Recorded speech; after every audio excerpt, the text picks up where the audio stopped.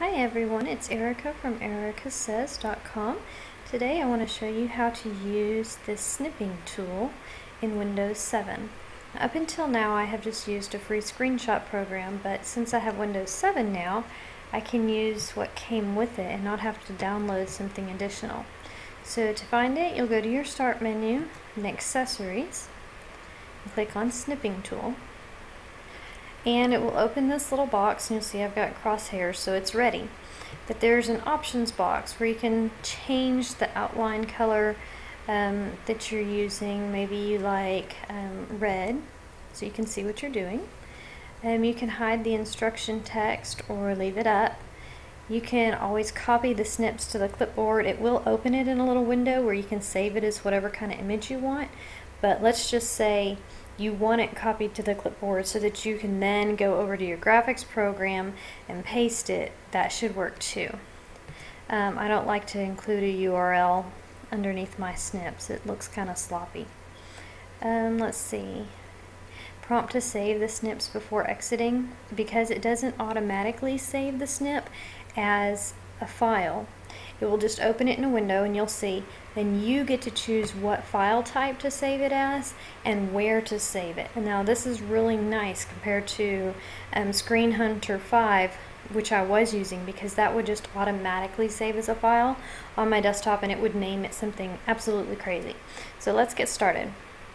Okay, so here we get a new screenshot.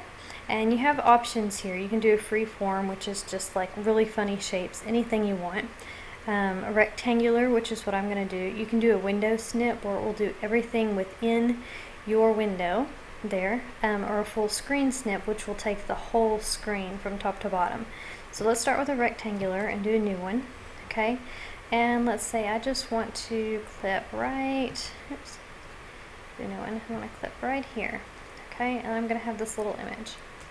Alright, and it's going to open it in this box where I can then save as whatever I want. It can do a PNG, a GIF, a JPEG, or an HTML. I like PNGs because they're pretty easy to use. I'm going to name it Capture Screener, since that's the program I'm using. And I'm going to hit save. But I can also just copy it to the clipboard.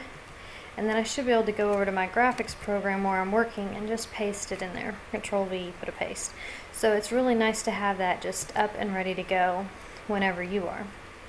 And the things you can do are email them. You could erase a little bit if you wanted to. You know, maybe I want to take off my name here. Of course, my little eraser's not going to work all of a sudden. Okay. Oh well, eraser's not working.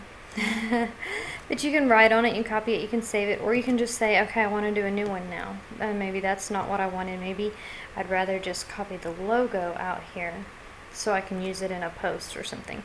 So now I have the logo and I could save the logo as whatever I wanted to. Alright, so that's how you use it. It's free, it comes preloaded on the computer when you get Windows 7, and it's really easy to use. So, happy snipping!